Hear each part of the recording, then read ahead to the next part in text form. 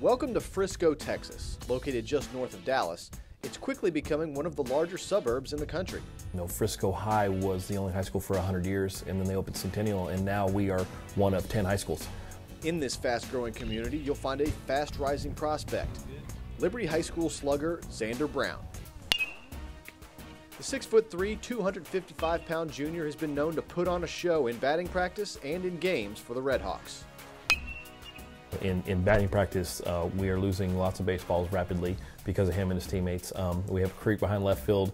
Zander's no longer allowed to hit the ball to left field in practice because every time he hits one to left field, we lose it. So he has to hit the ball out to center and right. It's not really so far how far the ball goes, but it really just like the feel of how it feels coming off your bat. It just feels amazing. I've seen him hit some in practice, even when he was young, that were in high school, out of any high school field or any pro field. Because then you've seen the glimpse of what the future has to hold, and obviously now you see him, he's hitting home runs almost every week. So, it's there. He has a Miguel Cabrera type swing, and we've always kind of compared him to that. Athleticism runs in Zander's family. His father, Phil, who is an assistant principal at Liberty, was a running back at the University of Texas, where he rushed for over 2,100 yards in his 4-year career. That was my life, and the one thing that I try to do is I want to give them my experience and my knowledge about playing sports if they're interested in playing sports. It's never, oh, you're going to play sports because, that's what we do. Like his older brothers, Zander did get into sports. He focused on baseball when he was a youngster in Sulphur Springs, Texas, and he did play some football like Dad after the family moved to Frisco when he was in the 4th grade. But a knee injury as a high school freshman convinced Zander to focus on baseball full-time.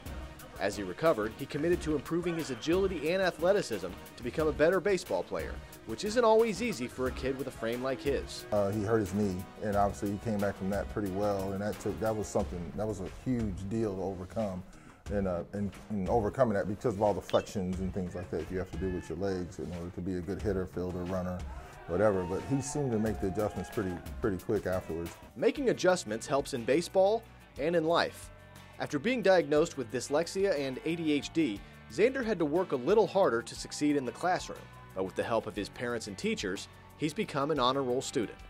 The good thing about Zander is he's probably better in the classroom than he is in baseball. And watching him in the hallways and watching him grow from his freshman year to now, the grades that he makes, all A's and B's. Sometimes kids who are really talented don't put that work ethic into the classroom because they know they're going to get to where they want to go because they can swing it, or they can throw it, or they can run fast, or they can tackle or something.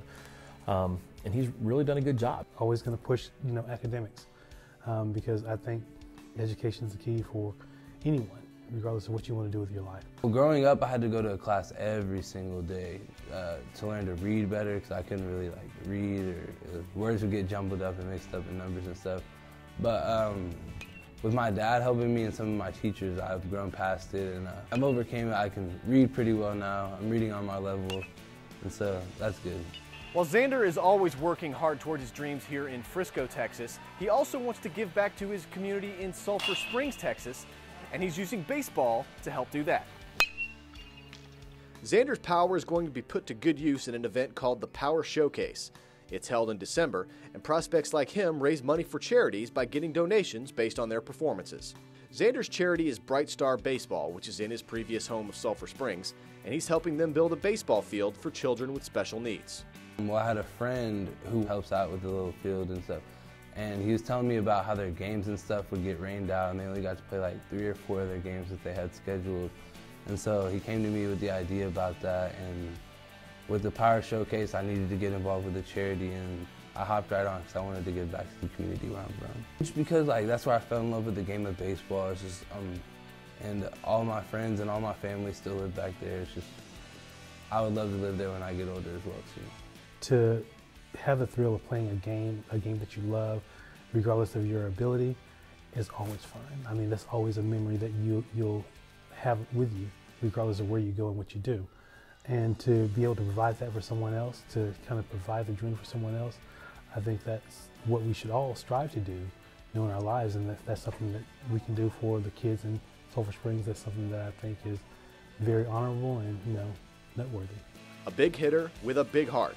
There's no telling how bright the future may be for Zander Brown. In Frisco, Texas, I'm Joe McCann.